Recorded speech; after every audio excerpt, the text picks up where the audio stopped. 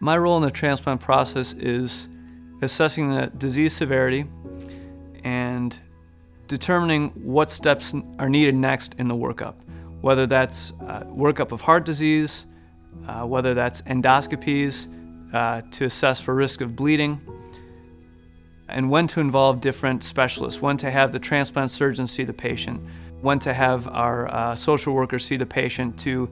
potentially facilitate an expedited transplant evaluation. So in many ways, the hepatologist is,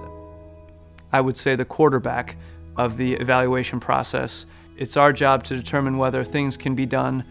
on a week-to-week basis or whether we need to get things done within a week.